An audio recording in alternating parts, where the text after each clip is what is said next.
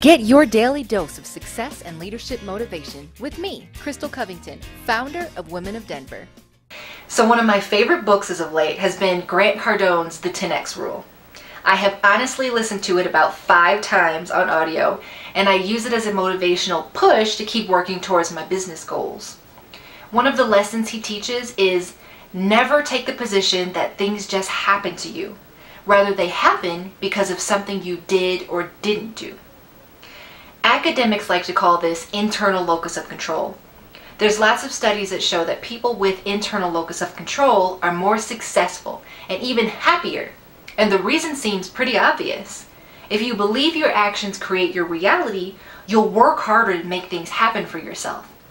If you think things just happen to you, you're not likely to work very hard, right? You'll sit back and wait for the universe to decide your fate. So if you know you tend to have an external locus of control, meaning you tend to believe that fate creates your reality, how can you start leaning more internally?